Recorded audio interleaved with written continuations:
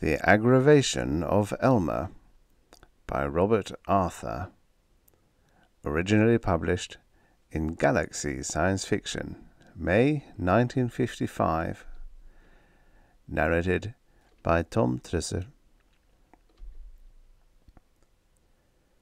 It was the darndest traffic jam I'd ever seen in White Plains. For 2 blocks ahead of me, Main Street was gutter to gutter with stalled cars, trucks, and buses.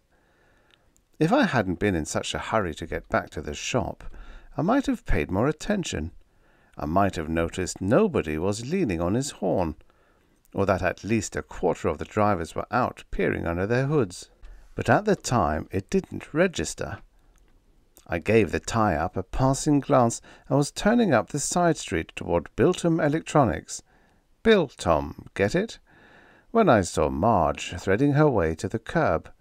She was leading a small blonde girl of about 8, who clutched a child-size hat-box in her hand.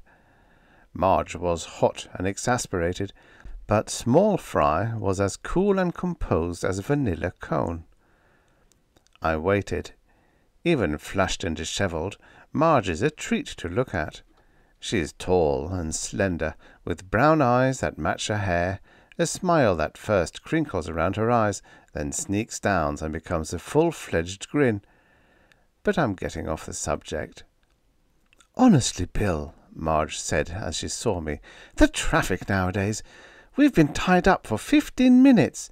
I finally decided to get off the bus and walk, even though it is about 100 in the shade."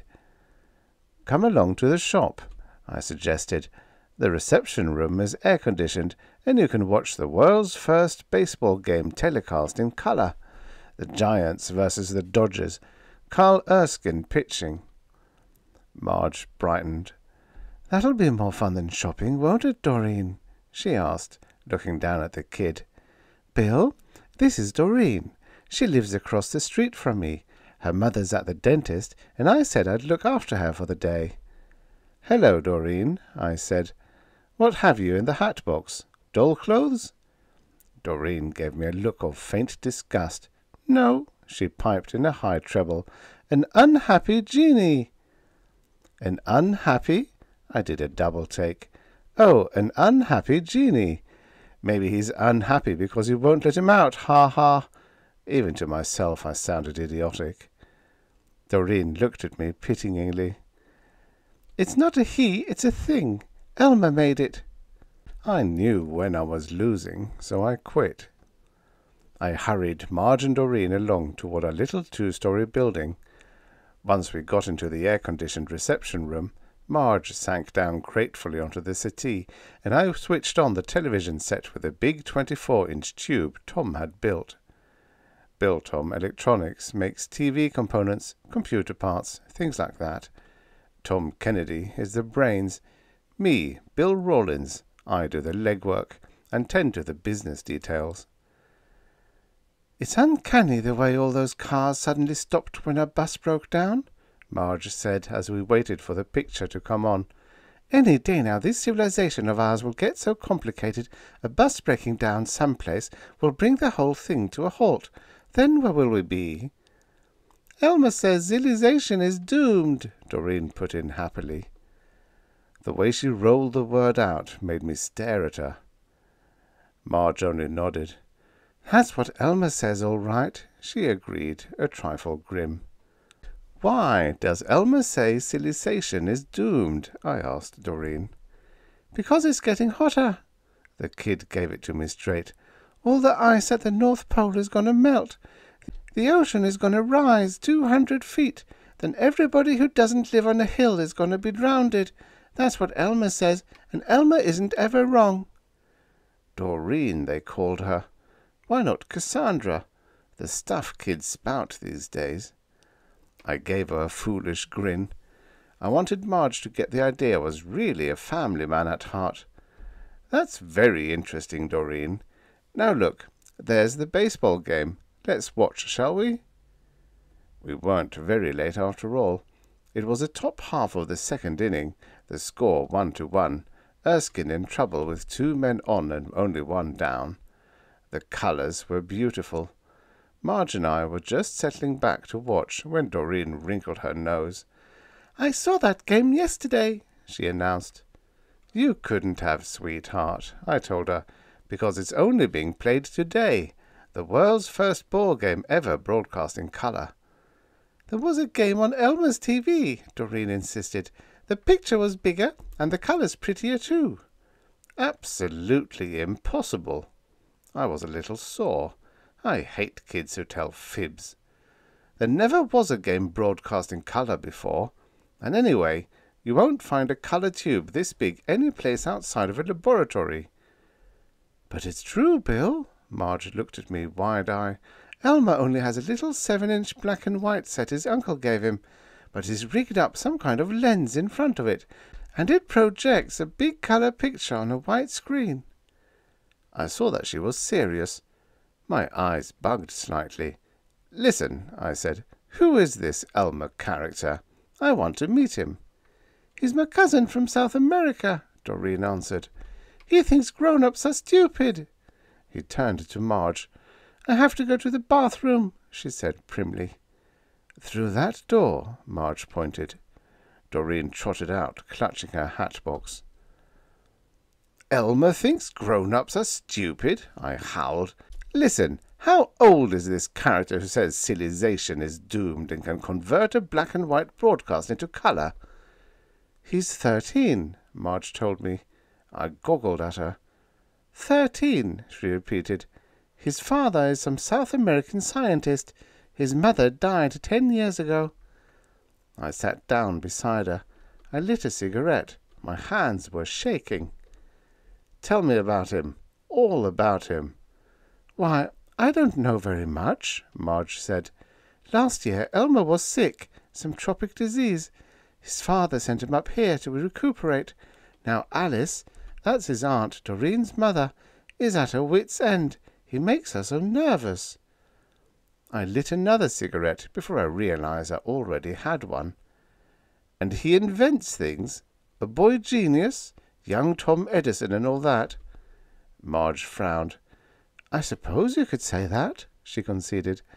"He has the garage full of stuff he's made, or bought with the allowance his father sends him. And if you come within 10 feet of it without permission, you get an electric shock right out of thin air. But that's only part of it. She gave a helpless gesture. "It's Elmer's effect on everybody. Everybody over 15, that is. He sits there, a little dark squinched-up kid wearing thick glasses and talking about how climactic changes inside 50 years will flood half the world, cause the collapse of civilization." "Wait a minute," I cut in. "Scientists seem to think that's possible in a few thousand years, not 50. "Elmer says 50, Marge stated flatly. "From the way he talks, I suspect he's figured out a way to speed things up and is going to try it some day just to see if it works. Meanwhile, he fools around out there in the garage, sneering about the billions of dollars spent to develop colour TV. He says his lens will turn any ordinary broadcast into colour for about $25. He says it's typical of the muddled thinking of our so-called scientists, I'm quoting now, to do everything backward and overlook fundamental principles." "Brother," I said. Doreen came trotting back in then, with her hat box. "I'm tired of that game," she said, giving the TV set a bored glance. And as she said it, the tube went dark. The sound cut off. "Damn," I swore.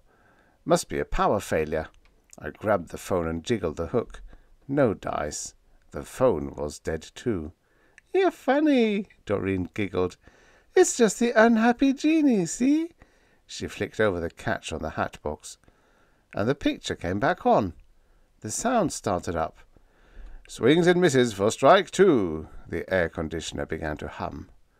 Marge and I stared, mouths open, wide. "You did that, Doreen?" I asked it very carefully. "You made the television stop and start again?" "The unhappy genie did," Doreen told me, "like this." She flicked the catch back. The TV picture blacked out. The sound stopped in the middle of a word. The air conditioner whispered into silence. Then she flipped the catch the other way. "Fouls the second board into the screen," the announcer said. "Picture okay, air conditioner operating, everything normal, except my pulse and respiration." "Doreen, sweetheart," I took a step toward her. "What's in that box? What is an unhappy genie?" "Not unhappy." You know how scornful an 8-year-old can be. Well, she was. "Unhappen. It makes things unhappen. Anything that works by electricity. It stops. Elmer calls it his unhappen genie, just for fun." "Oh, now I get it," I said brightly. "It makes electricity not work. Unhappen. Like television sets and air conditioners and automobiles and bus engines." Doreen giggled. Marge sat bolt upright. "Doreen, you caused that traffic jam? You and that gadget of Elmer's?" Doreen nodded. "It made all the automobile engines stop, just like Elmer said. Elmer's never wrong." Marge looked at me. I looked at Marge. "A field of some kind," I said. "A field that prevents an electric current from flowing, meaning no combustion motor using an electric spark can operate. No electric motors, no telephones, no radio or TV." "Is that important?" Marge asked. "Important?" I yelled. "Think of the possibilities just as a weapon. You could blank out a whole nation's transportation, its communications, its industry." I got hold of myself. I smiled my best "I love children" smile. "Doreen," I said, "let me look at Elmer's unhappen genie." The kid clutched the box. "Elmer told me not to let anybody look at it. He said he'd statuefy me if I did. He said nobody would understand it anyway. He said he might show it to Mr. Einstein, but not anyone else." "That's Elmer, all right," Marge muttered. I found myself breathing hard. I edged toward Doreen and put my hand on the hat box. "Just one quick look, Doreen," I said. "No one will ever know." She didn't answer, just pulled the box away. I pulled it back. She pulled. I pulled. "Bill?" Marge called warningly. Too late. The lid of the hat box came off in my hands. There was a bright flash, the smell of insulation burning, and the unhappen genie fell out and scattered all over the floor. Doreen looked smug. "Now Elmer will be angry at you. Maybe he'll disintegrate you, or paralyze you, or statuefy you, forever."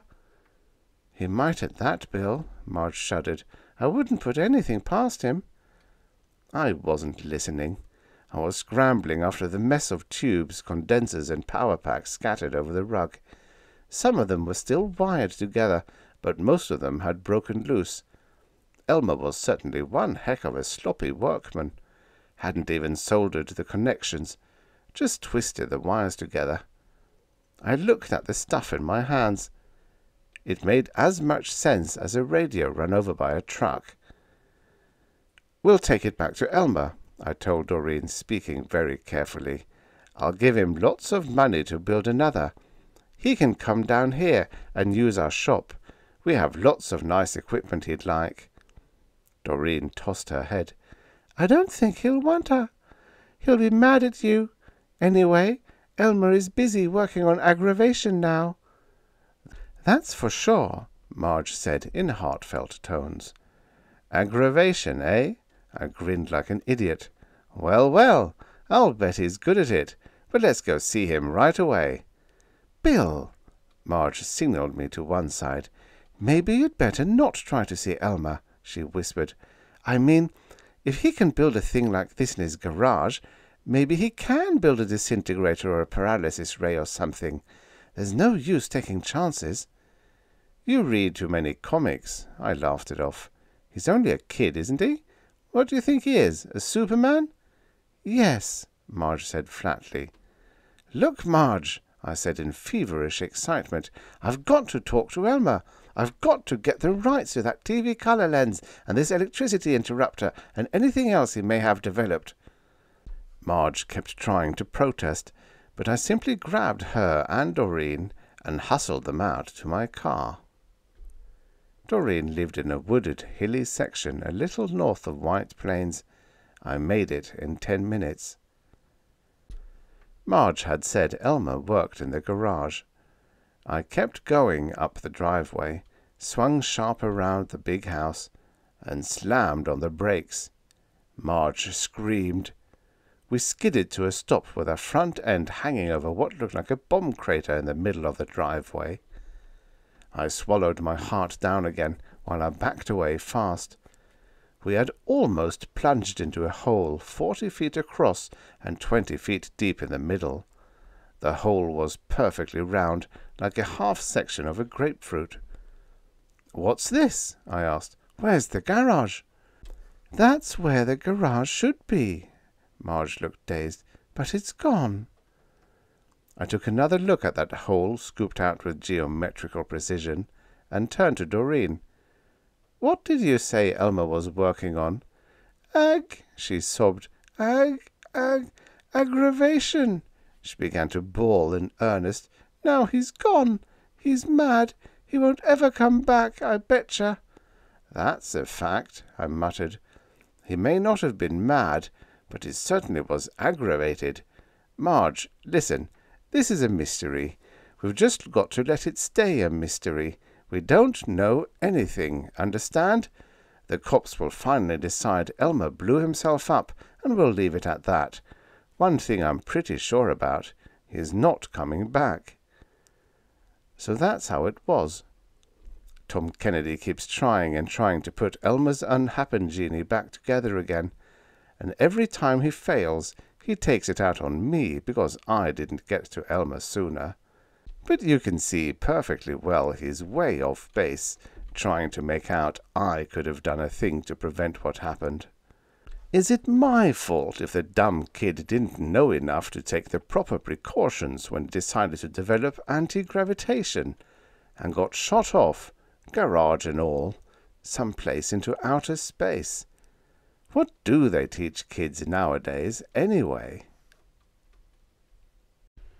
The end. Subscribe for your daily stories of futures past. There are lots and lots and lots of stories just waiting for you.